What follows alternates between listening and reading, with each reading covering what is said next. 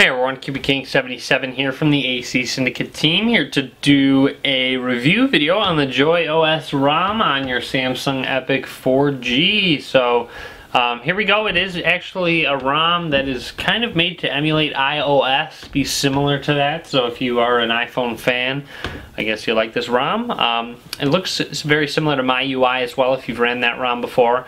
But anyways, right away I do want to point out, right after you load up the ROM or reboot your phone, you have to go to Settings and then go ahead and go to Operators right here. Go to Operators, and then what we're going to need to do is after you go to Operators, go to Access Point Names and then go ahead and tap on Sprint. So once you go to Sprint, let's see, I believe hit back actually and tap this little button on the side there. So once you tap Sprint, it should work, I believe. That would be the data workaround. So you need to make sure you tap Sprint anytime you reboot. So make sure that you do that every time that you reboot your device. As you can see, 3G popped on up, so it looks like it is doing its thing. So you need to make sure you go into Operators, Access Point Names, and then tap on Sprint. You don't need to mess with anything in here. We just need to make sure you tap on Sprint right over there. Just give it a little bit of time. As I said, every time you reboot, you need to do that. Unfortunately, but it's just a workaround for data, so keep that in mind. That would be the workaround to get data working. But everything else, not everything else, but other things that do work, calls work. So nice iOS style dialer there. You can make calls, you can send text messages, GPS works, camera works, torch works. Other stuff works as well. What doesn't work is USB tethering does not work. Wi-Fi AP, Wi-Fi access point doesn't work, which would be native hotspot. That doesn't work. You can try downloading the hotspot app from the marketplace and that should work. So you can use that because it is rooted. You should see super user under utilities folder. So you'll see super user right there. So it is rooted, of course. In case you were wondering, if you press and hold the power button, reboot into recovery doesn't work. You can do screenshot, open airplane mode, slide to power off as well, so just like an iPhone, there you have it. But yeah, I mean, you got a nice slide to unlock, lock screen just like an iPhone. So I mean, it's very similar. You saw in the settings menu, it looks very similar to that as well. I myself haven't really used an iPhone for an extended period of time before, so I'm not exactly familiar with how it exactly looks, but from what I remember, it looks very similar to this. So you'll see About Phone. We are running the JoyOS ROM on our device, of course, so very cool there. It is. It does not have an app drawer. You've got all your apps on one screen here. You got a search button, search page as well. Sorry about that. Let's go ahead and go into messages. So you go into the messaging application. As you can see, it looks very similar to the iOS messaging application. You can send a text message to someone. I can say hi. It looks like it has the gingerbread keyboard. So you'll see it says sending. That definitely emulates iOS for sure. If you guys have seen an iPhone send a text message, it has sending up the top. Mine's not going to send. My number's not on my device actually, so it won't send. It'll fail.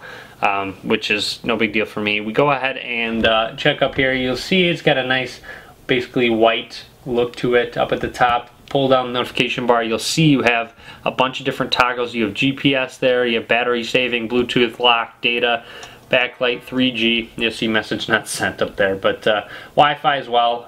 You can go to notifications and switch. So you have two.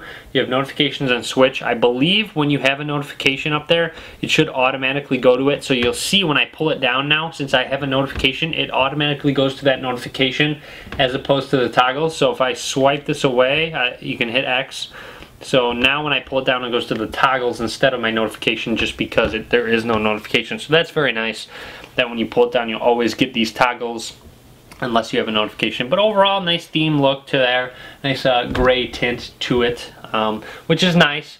So there you have it there. You'll see some Chinese in the ROM every once in a while. So keep that in mind. It is, I believe, a Chinese-based ROM that is ported over, of course. So sometimes the home and search keys capacitive down here might not work, and if they don't work, all you have to do is reboot your device. So if you do run into any problems, the main thing to do is reboot your phone and make sure that it works. But yeah, I mean, everything really should be working. It looks like I opened the keyboard and it's not rotating, so I don't know if there's a setting I need to turn on auto rotate. There might be. I'm not going to go through and look through it, but there you have it there. Lock screen may also stop appearing, but a reboot should fix that as well, so kind of keep that in mind. It is a beta or an alpha ROM. He didn't really specify, but it's definitely a work in progress. It definitely needs some things. If MMS isn't working, I don't know, I can't test it, but if MMS doesn't work, try downloading Chomp SMS or Go SMS or HandSense, one of those third-party SMS applications, and it should work, so test that out. Let's go ahead and hop into the browser. It's not going to work. It looks like it's got the stock browser, though, the stock Gingerbread browser. Unfortunately, I wish it had like the MyUI browser. I do like that browser, actually. So you have the Market or Play Store right there. You have Joy App Store as well. You can hop into that. Let's go ahead and check out the camera application. So right away, here's the camera application going on. Looks very nice. You got a bunch of settings right here. Location.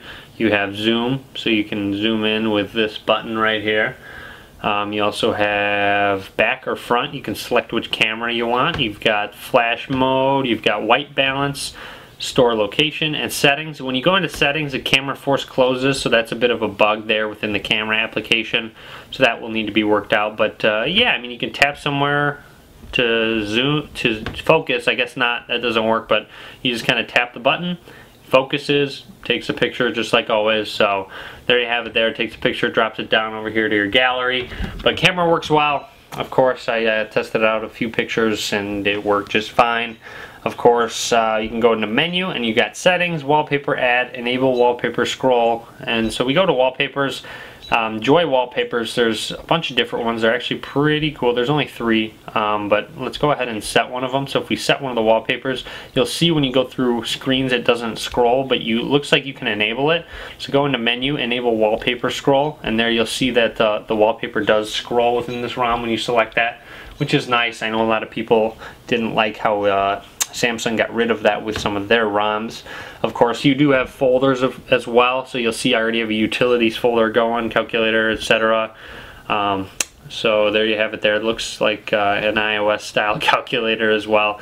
But yeah, I mean, it is really made to emulate iOS. It is very similar to it.